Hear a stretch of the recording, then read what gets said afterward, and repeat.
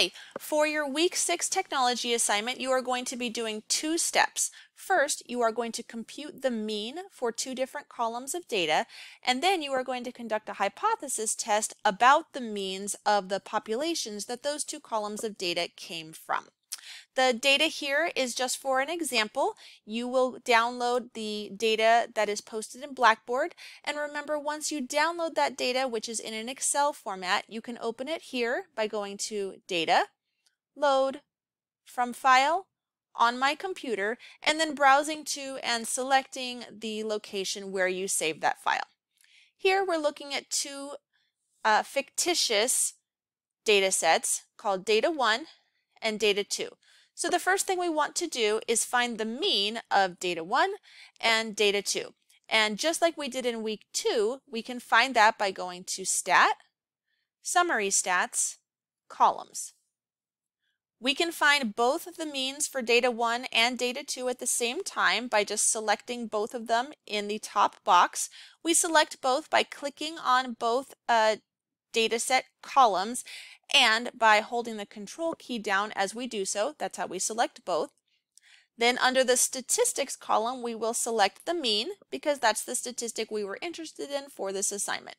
We can go ahead and click Compute now at the bottom, and we will be given the mean of each of those data sets. So we notice that Data 1 had a mean of 15.72 and Data 2 had a mean of 14.96. So based on this sample data, it looks like Data 1 has a higher mean than Data 2.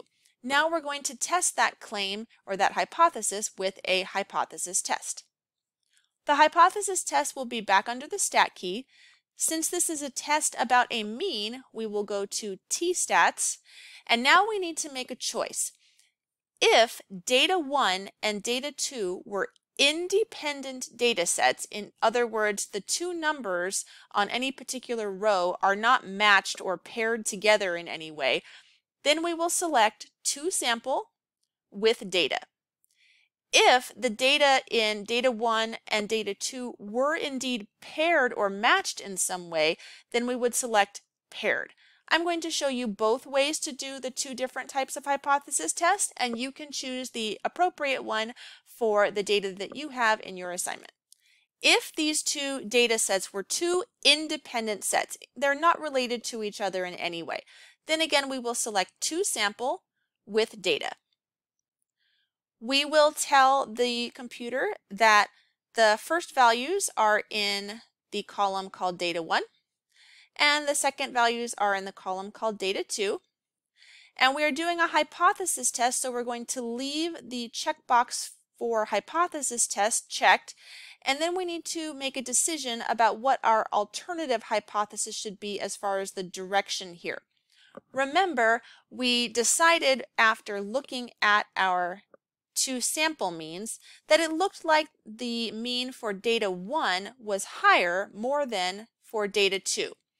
In our input here, Data 1 is the first sample, denoted by mu1 down here, and Data 2 is the second sample, and the mean for that is denoted mu2.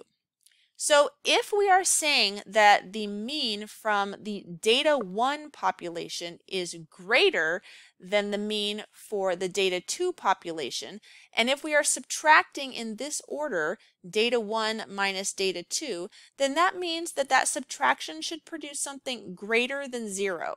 If I take a bigger number and I subtract something from that that's a smaller number, I should get a positive number. For example, 5 minus 2 would be 3, which is positive. So the correct direction to select here for the alternative hypothesis would be greater than. And then we can go ahead and click Compute at the bottom. And now we have everything we need to make our conclusion about our claim. At the top, the program has reminded us what mu1 and mu2 stood for.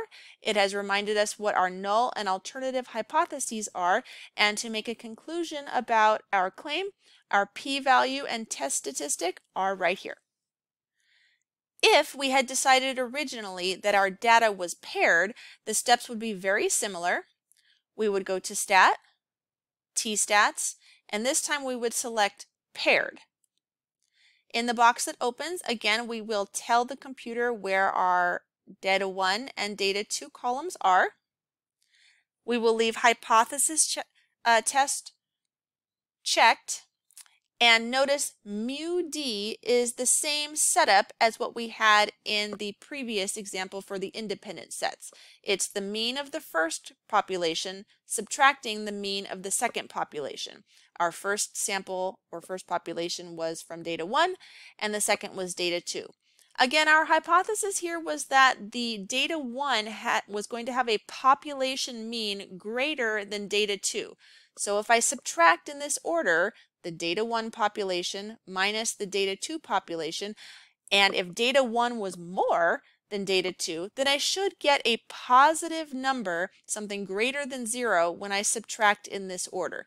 So just like before, I'm going to select greater than here, and this basically says that the mean of the differences is greater than 0. Just like before, we'll click compute. And now we have everything that we need to make a conclusion about this hypothesis test. We are reminded what the mean of the difference is.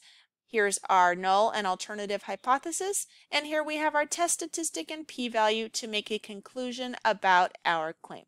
That's it. That's all the technology steps you need to do for week 6.